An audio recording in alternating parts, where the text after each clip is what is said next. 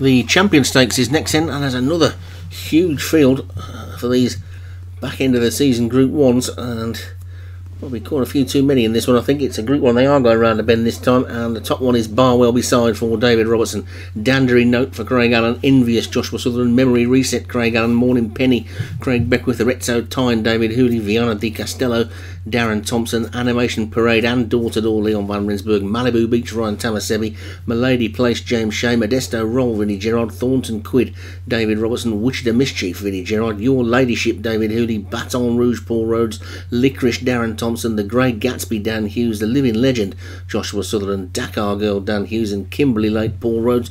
21 again then, so that's the second Group 1 on the trot. We've had 21 runners for, and away they go. And just make you wonder if we need a Group 2 or something over these distances this week. Well, it's through the first furlong or so then. Your Ladyship and Viano Du Costello who are going on, and Viano Du Costello is going to be the leader and getting across to the fence. One or two of those who are caught wide are going to need to be doing some serious shuffling and shenanigan doing or other to get into a decent position before the final turn, otherwise they might as well just forget it. But it's Your Ladyship that's in the lead, from Viana Du Castello in second, Dandering Note is third, then comes Modesto Roll and Envious, and Licorice is after that. Memory Reset, really wide on the track there. That looks is one of the Leon Van Rensburg. I think it's Animation Parade might be the one that's really wide on the track.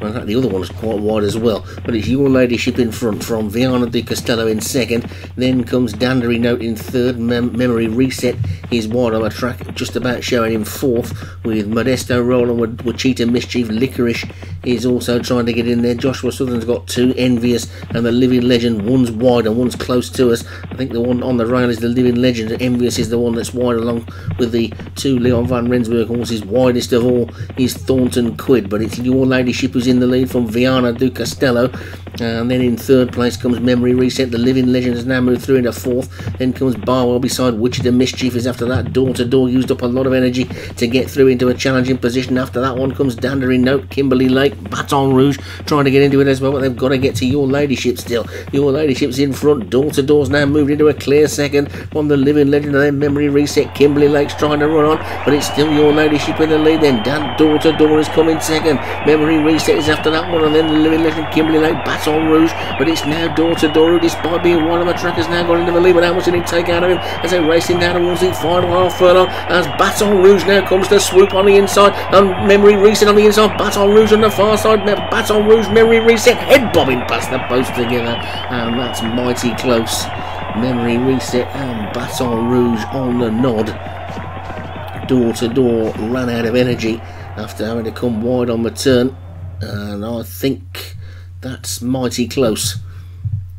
It's a short head win for Memory Reset for Craig Allen, so that's another one for him today. Baton Rouge for Paul Rhodes was second. The Living Legend for Joshua Sutherland third. Dandering Note for Craig Allen was fourth, and the fifth place horse has just momentarily disappeared from my view and is now back. It was Door to Door for Leon Van Rensburg.